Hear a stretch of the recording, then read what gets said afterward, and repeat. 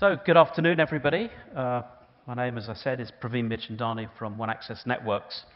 And my theme today, I've got a slightly provocative title, why the operator is moving away from pure virtualization. The fact is, they need to make it work. And there are various ways to make it work, and I'll describe them during the course of this presentation. So let's think about what is pure virtualization before I attempt to show the ways that we're evading it. The first is, all VNFs in the data center. And we've heard from many speakers about why that is a desirable thing, and those pros are on the left. I don't intend to go through too much about the pros because you've heard from many other speakers about what they are. But let's think about what some of the challenges are. There are latency and traffic engineering issues. If everything goes to the center, even to a distributed data center model, you have some issues to deal with.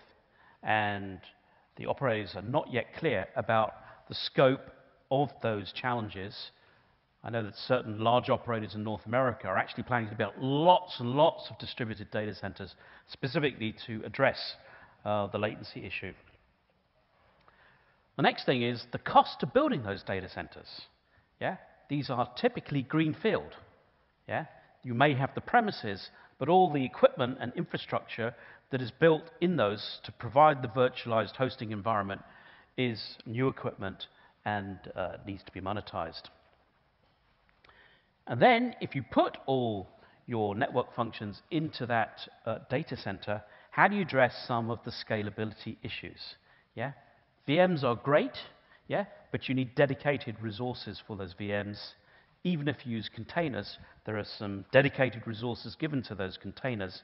So depending on whether you're looking at an enterprise deployment or a residential deployment, there's some big issues to be able to deal with there.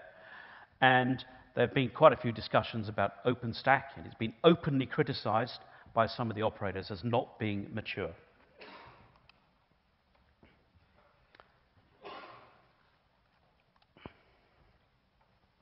Sorry, I missed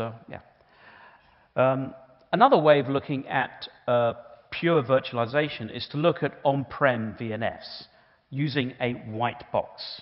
A lot of focus by the operators on this, particularly in North America, where a lot of the advances are being made. A lot of enterprise customers have do-it-yourself networks, and the operators are seeing this as a way to increase the wallet share from those enterprises. They put a platform on the premise, then at least they can charge for that platform. If on top of that they can put one or two VNFs that they provide as a managed service to the enterprise, then again they're increasing their wallet share. They do recognize they need to give some flexibility to their particularly their large enterprise customers, to be able to populate their own VNFs, which may have certain vertical or regional flavors that need to be addressed. And one of the key things here is appliance consolidation. You may have a number of appliances, typically x86 based already, but individual functions on individual appliances, put them all together, and there is some ROI today. And I do genuinely believe that this is a deployable model today. But, and there is a big but, Hector mentioned the price of roughly 300 euros for a managed service platform using classical technology today. I'm telling you, a white box is at least double that. And the first boxes that are being deployed are about 5 times that. So there's a problem here that needs to be addressed. Now, I know the guy from Sean Hackle from Verizon talked about the evolution of white box prices, but we're still not close to approaching the level of a classical CPE today. And then, the white box is typically an Ethernet-only box. What do we do about DSL, and what do we do about 4G or LTE? And there's a slightly more philosophical but still important commercial question. The whole premise of a white box is that you can upsell. But in order to upsell, you need to have the compute and storage resources available on demand already inside the white box. In a centralized model, it's fine. You add a blade, you add a new chassis as you upsell customers. But if it's on-prem, you need to have those resources available more or less already, deployed in advance to allow that upsell. And then, of course, the maturity of the service assurance and troubleshooting tools. And again, many speakers have addressed that in previous presentations. So where are we today? Yeah, it's a mixed landscape. Yeah, the services that are being delivered on-prem today, and it's mostly on-prem, are built on grey boxes. What is a grey box? It's a network processor with x86 compute capability, either as a slot-in blade, yeah, or the design allows that already. So that's what's been deployed in 2016, yeah, and 2 or 3 operators, particularly in North America, have deployed those. White box CPEs are seen as the way forward. The reason those grey boxes were initially deployed was typically they came from vendors already integrated into the operator systems. The onboarding costs were lower. They were using technology that they knew. But it still gave them the ability to claim, yes, I now have the ability to deploy virtualized network functions. Quite frankly, the centralized model is a work in progress. There are a couple of services launched. I know the guy from Colt came up and talked about what they were doing, and they are clearly in advance, certainly in Europe, in doing this. Yeah? But as I said, those issues that I highlighted on a previous slide are still there, yeah? Not least the ROI one, and the scalability and operational issues that need to be addressed. And then there's another issue, which is, why are we undertaking all of this expense to deploy exactly the same services that I do today? So there is this search for something new. What's new? I think SD-WAN is seen as sort of new, and there is some focus on that. But most VNFs are substitutes for what is already provided today. And the initial areas of focus are the ones that you can see at the bottom of this slide, you know, the vRouter, SD-WAN, security, and the virtualized SBC. So let's think about this issue of scalability. Yeah? If you're a residential operator, you have millions of customers depending on the size of your region or addressable market. Even if you're delivering enterprise customers, delivering services for enterprise customers, you need to scale to hundreds of thousands or millions, again, depending on the region that you address. But VMs, as I said already, and containers both require dedicated resources. So our view is you need high-density multi-tenancy to be able to address, particularly in the residential sector. But if you go down the multi-tenancy route, there are some specific issues that need to be addressed. So one is that for the individual tenants within a VM, how do you manage their life cycle? Yeah, the techniques to manage the VM itself via the hypervisor, they are well known. But if you have to dig deep into the VM for multiple tenants, there's a specific set of issues that need to be addressed there. And then each tenant may have a different set of functions that need to be service chained, and that also needs to be addressed. And then there's the issue of service elasticity. This is when you need to move tenants or groups of tenants to a more economic server because it's out of hours, or because you've got a spike in demand, you need to move them around. Then again, you need specific handles to be able to do that. So these are some of the issues that need to be addressed, but particularly for residential, you need multi-tenancy, and you also need the ability to dig into the VPN and have specific handles to address some of the issues that I have highlighted here. So the focus initially has been on on-prem deployment of virtualized network services. And as a result of some of the issues that I've highlighted, we see various models emerging as to how to actually achieve that. Many of them are not full virtualization. Some of them are on the journey to virtualization, but each are addressed by a number of pragmatic issues, which is how big is my installed base? Where am I in the equipment refresh cycle? What is the cost of deploying VNFs, and how do I do that? How many of my customers are actually going to buy those VNFs in the first place?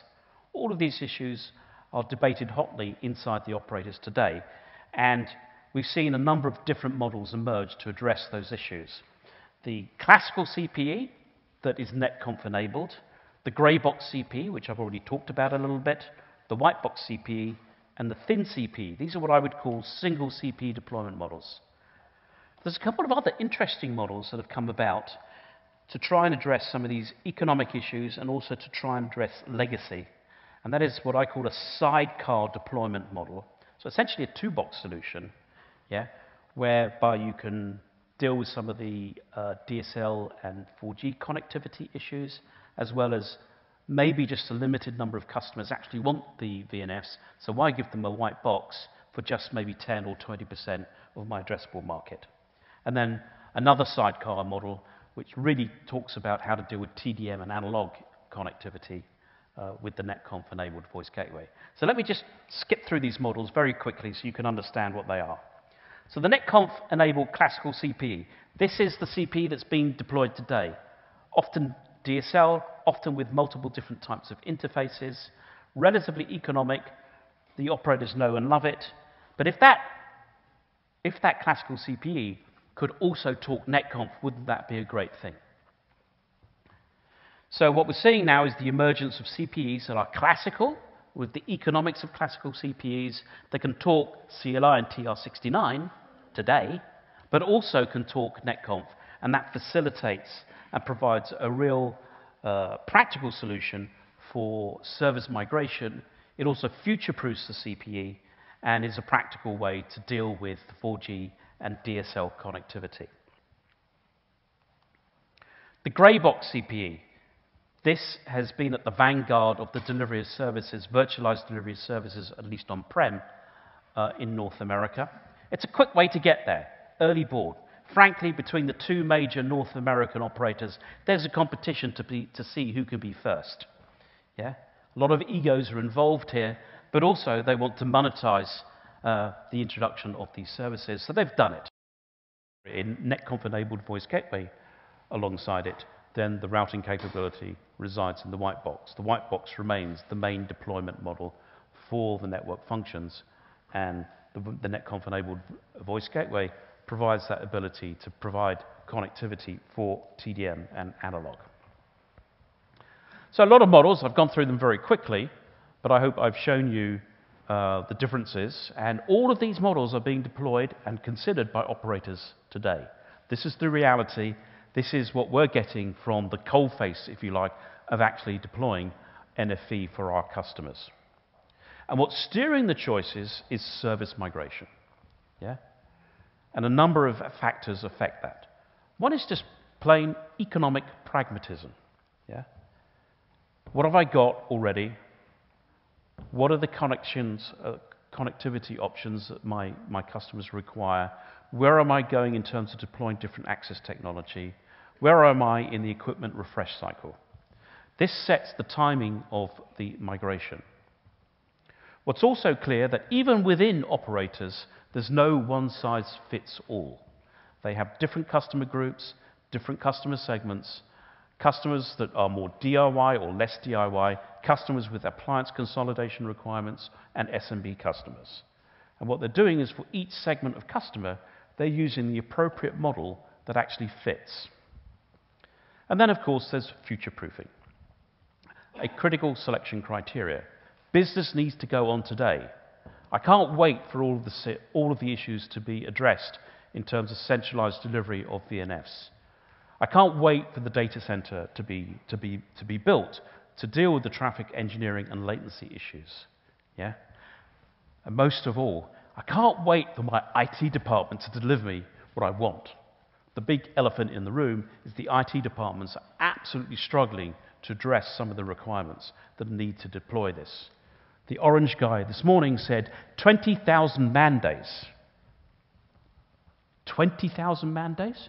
Okay, Orange may have the resources to be able to undertake that, but what about the other operators? So one of our recommendations to the operators is make sure that the CPU deploy today can speak multiple languages, your classical provisioning and service assurance, as well as the next generation one. And then think about the different issues in your install base and how to get there. So my key message to you is there are different ways to migrate. There are different options available, but you can actually do it today if you take the right steps. Thank you very much.